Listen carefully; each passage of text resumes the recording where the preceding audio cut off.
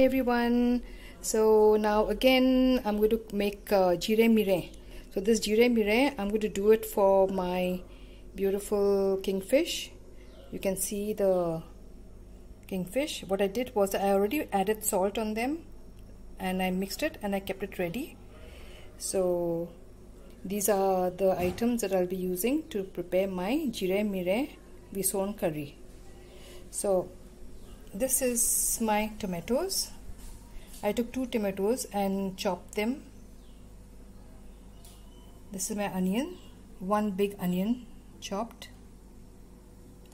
As I always told you, I love my garlic, so this is my garlic, about 10 garlic cloves chopped. And now I begin with my masalas, my spices. So I took a little bit of green chili, sorry not green, I mean red dry chilies. These are the authentic Goan ones, which you get it in the fields. So I love to use them because they have a lot of taste and they have spice in it. So I took about a few of them. Then a small ball of tamarind, peppercorns, cumin seeds, turmeric, ginger and garlic, and my little salt. So I begin the process. Once again, these are my spices.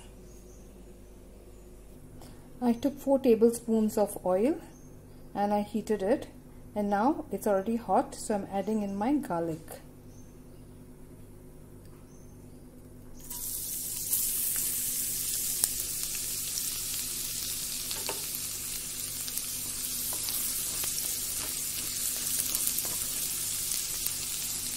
And now I'm adding my onions. Added in my onions, and I'm going to fry them till they are a little golden brown.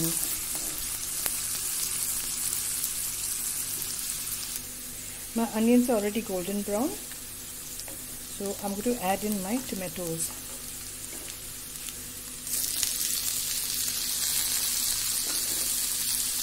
And I'm going to mix them and wait till they get really soft.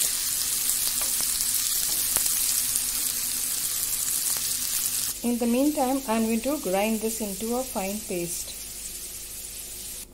I have put it into the mixie and I am going to grind it. I am going to add in some little water.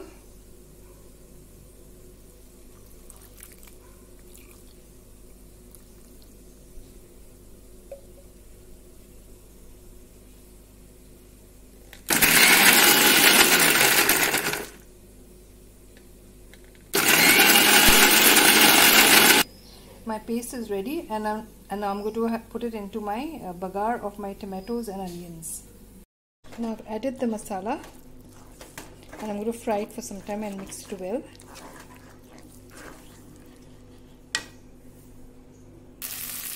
I'm giving it a good fry, and then I will be adding in my water which is left from the container of my grinder.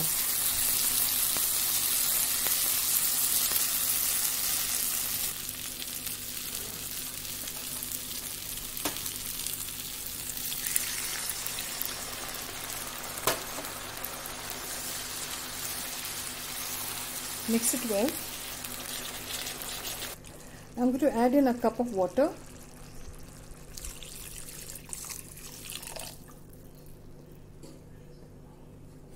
And again mix it.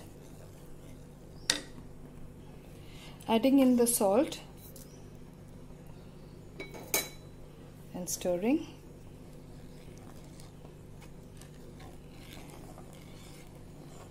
Waiting for it to boil. And then I'll add my fish. My curry is boiling very well, blending with all my spices, and now I'm going to add in my fish.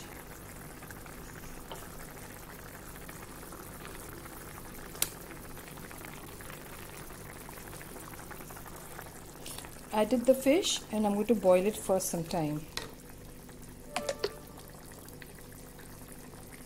Now my preparation is ready. My fish Jeerem Meerem Rison curry is ready, and now I'm going to garnish it with coriander. And it's ready to serve. This is how my jeerem meerem looks, and it's really come awesome, spicy, tangy, and a flavor of my cumin seeds. So thank you for watching, and do subscribe, like and share, and also bon appetit. Bye bye.